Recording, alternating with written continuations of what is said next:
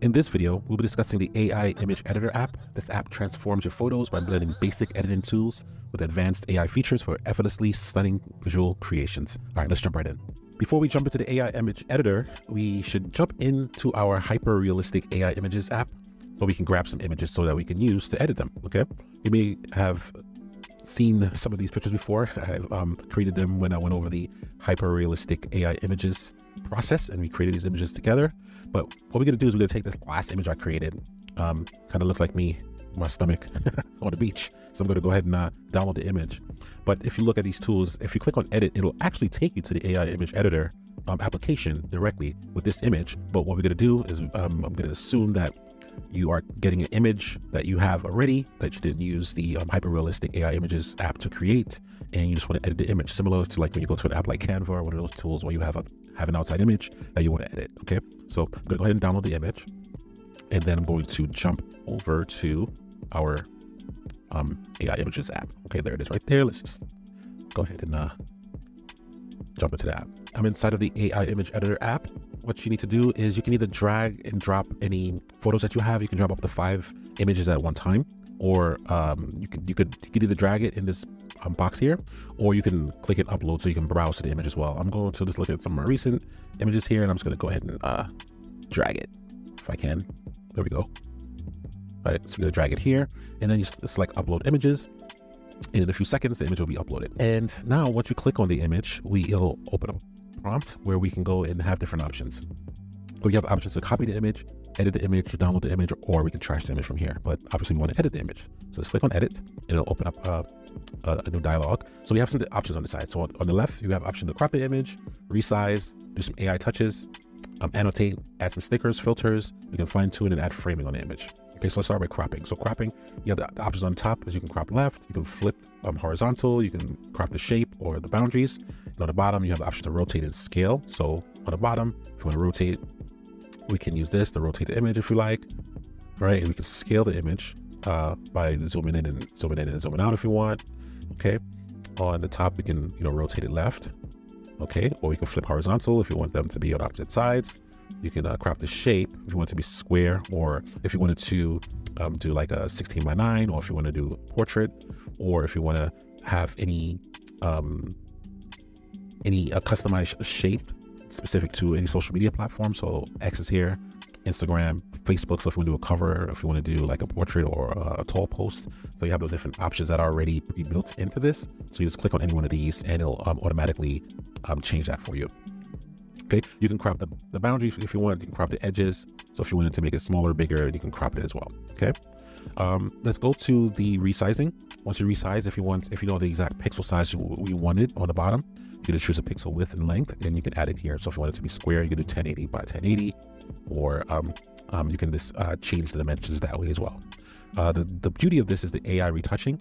With the AI retouching, we have a few options on the bottom. You can replace the background. You can change it from a beach to anything you want. You could do a magic remove. So if you see something in the image that you don't like and you want to remove it, you can. You can do a magic insert. Let's start with the magic insert since we're on here already. So if we wanted to add, let's say add a snake. Right? So the AI is going to generate a snake and put a snake here. All right, so this is a snake. It looks like the letter O, but it's a snake. If we click on the generate more, it will regenerate the image. So if we want it to look a little bit better, AI is not perfect. It doesn't get it right always the first time. Okay, so this looked a little bit more like a snake coming out of, like a sad snake, a snake that lives in the sand, because it almost camouflage like the sand. So this would be a good one. So let's go to magic remove. We can say if you wanted to remove this plant here, you could just highlight it and the AI will remove it. That's good. So the AI is going to remove the plant. We'll still see some here. So we can either start over and try it again. Let's see if the AI gets it right this time. Perfect. So that's a lot better. So the AI removed it. So if you want to do some more touches, you can just highlight over here, remove that, and you can highlight there and remove that one as well, and it removed everything. So it's pretty cool. So it looked like nothing was ever there in the first place, right? Let's go to the magic background and replace. So let's say, for example, we wanted to say a cruise ship on the water. Let's see what it says. Okay. So it's going to replace the background and ship it a cruise ship. All right, so change the image and it put the cruise ship there. You can notice how some of our changes that we added is here. Or we could do, since the background has changed, we could just delete this and delete this, and it's, and some of our changes we could delete, and you will see everything here. So it transported them off of the beach and put them in front of a cruise ship. It looked more like a yacht than a cruise ship, but hey, that's great. Okay, so you can just use your imagination, and then you can change the background into wherever you want. You can put them in Paris if you want, in front of the Eiffel Tower if you want. You can put them in front of the Statue of Liberty in New York, whatever you want, whatever your imagination takes you. Okay. As far as annotations, you have these different options on the back. You can add text, you can add rectangles, arrows. So if you wanted to add an arrow that will go into the cruise ship, and we can make the arrows the different sizes. Say you want an extra large arrow, change the color if you want. Let's make it fuchsia. All right. If you could add the eraser here as well. So if you have certain things you want to erase, so if we wanted to erase this, we can. If we wanted to actually draw here, we can change the colors to any color we want, and we could change obviously any color we want. So if it's black, but we don't want it, we want it a little bit like grayish, we can do that and add the colors here. So that it has all the different annotation tools that you can use here. Okay. As far as stickers, we can add different emojis like a thumbs up. But if you wanted to add like your logo, you can click select image, add your logo. Let's do that here. Let's go to here, go to logos, and let me just add a logo here. Okay, if you want to add a logo, you can add it here. Put it over his face, whatever you want to do. All right, so we can do things like that.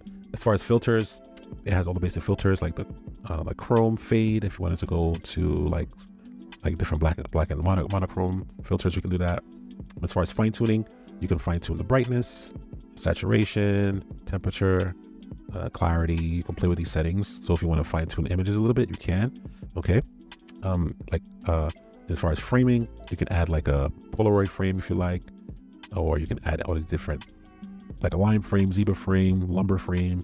You can add these different frames to your pictures. Okay. So this AI tool has all of the image editing features that you are looking for in an app similar to Canva, but it's all in one house.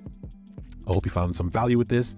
You can definitely use this AI image editor to transform your photos and have all the basic and advanced AI features that can effortlessly help you with creating your visuals for your images. Hope you found value here. Until next time, peace.